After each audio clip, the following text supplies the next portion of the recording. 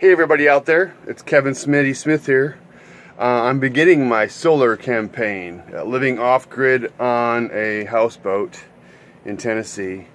I'm not fully off-grid. I do have shore power here at the dock, but part of my desire to have clean power was when I go out on the lake, I'd like to be able to use some powered appliances at 120 volts and not turn my house generator on. It's noisy, it consumes gas, plus with the solar I can recharge that for free and use quiet, clean power on the lake, which usually there's plenty of sunshine to recharge things. So the first thing I bought, I was going to buy an entire system and set up with an inverter, a battery bank, and I decided just to start simple and add from there. But I'm starting with the Bluetti, the MaxOak Bluetti EB240, which has tons of battery hours, and the only problem is the 1000-watt inverter isn't enough to run everything. Well, most everything I have is under 1000 watts, other than a few cooking utensils, and my coffee maker may or may not work. I haven't tried that yet, but I'll do a video on that, I think. Anyways, this is a video to see how my refrigerator works with the Bluetti and how long it may run. Anyways, I've got a Magic Chef 9.2 cubic small medium refrigerator. It's not the big one, it's not the little bitty one, but it's got the bottom freezer on it, and that's the one. So I'm going to go ahead, and I wanted to see how long I could run this thing on the lake, because usually you don't want your freezer to to melt everything to melt in the freezer when I'm out there, and when I go out I don't want to run my generator all day. So with this quiet battery, I can power stuff and recharge it with solar while I'm out, and charge through. So this first video I'm doing is going to be something that shows you how the Bluetti responds to this refrigerator with no shore power at all, just basically plugged right into it. So let's go ahead and take a look at that. Okay, so here we go. Here's the Magic Chef. Right now it's off, no lights in there. This thing actually stays pretty cool for a long time. It's a great refrigerator. It's a little noisy, but I like the bottom freezer because I don't access that kind of stuff as much as I do the fridge. Got the refrigerator plugged into the Bluetti, and right now let's kick the screen on to see what it says. We are drawing 87 watts, which is pretty good. I've got tons of headroom there. I know when the compressor turns on it may spike it a bit, but right now it's 87 watts, which is good. Okay, so the kilowatt meter basically shows you the high. When this refrigerator spikes and it kicks on, or the compressor, it goes up to about 950 watts, which is lucky because the Bluetti can handle that for a bit. And then now it's riding at 67.8 watts. So if this thing can run without kicking off the Bluetti, I'll be good. I think it will, because the Bluetti will run for a minute or two with some of those spikes up to 1200 watts. So right now we're looking good, 67 watts. It shows the kilowatt hours too. I'm not going to look at that. 109 volts and 0.79 amps. That's the low watts, and I'm going to leave this and not reset it so it'll show the next spike, and I'll show you that when it happens. Another thing I wanted to show you is the battery level. I just plugged the refrigerator in. It's drawn about 87 watts. And I was curious as to how long I could run this thing with the refrigerator. So right now the battery's still full, which is what I started with.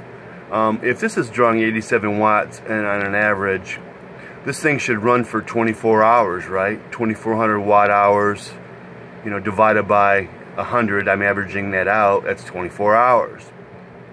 So we'll see how this thing holds up.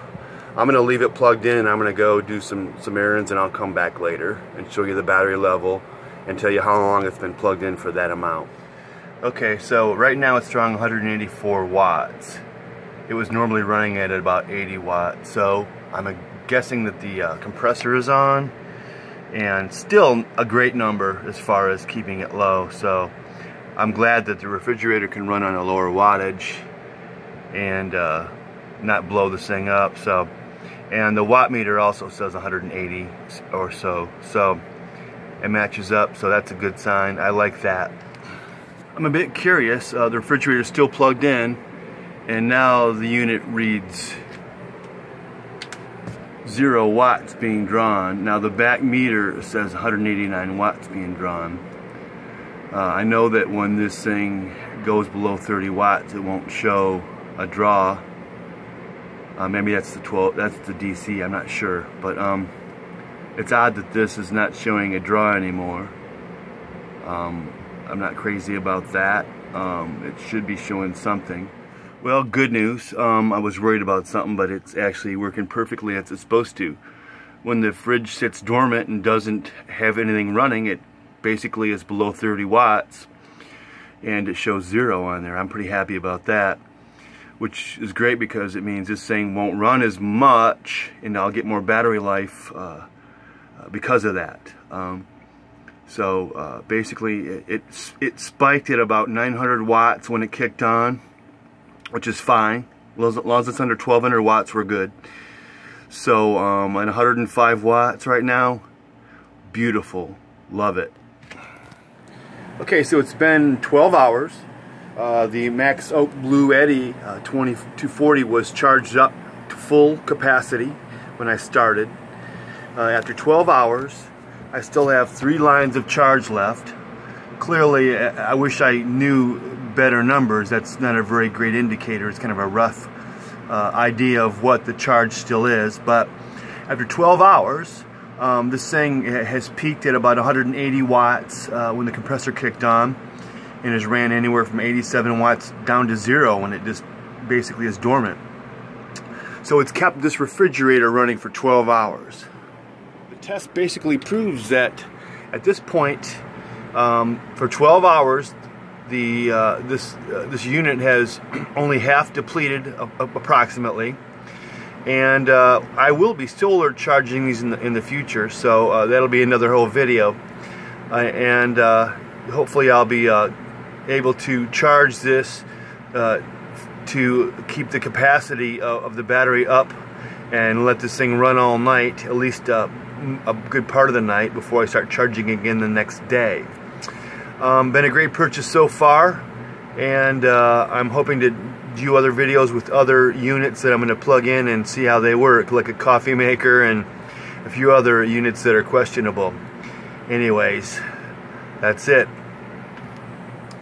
So about a month ago, I decided that I wanted to add solar to my boat. It's a 36-foot holiday mansion, a small houseboat, and I wanted to run my appliances, especially a refrigerator and maybe some other things. The microwave probably isn't going to work. I'll have to get a smaller wattage microwave.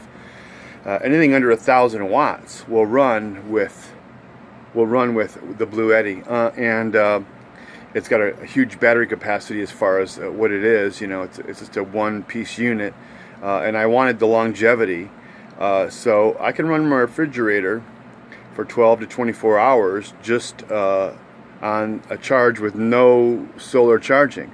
So once I get panels put on this boat and get some different options for that, hopefully I'll be charging through all day and keeping the refrigerator running on the lake. And other things that I want to run, like lights, maybe a small coffee maker, and some other appliances that I can cook with that don't exceed 1,000 watts. Anyways, rather than turning on my gas generator to fire up any appliance, I can use this unit and to have clean, quiet power for everything. So I'll make more videos in the future about this stuff, and I'm kind of at the beginning of this journey, so it's been pretty exciting and it's fun, and hopefully nothing lights on fire, and I get some some good solar power going on this thing. So thanks for watching.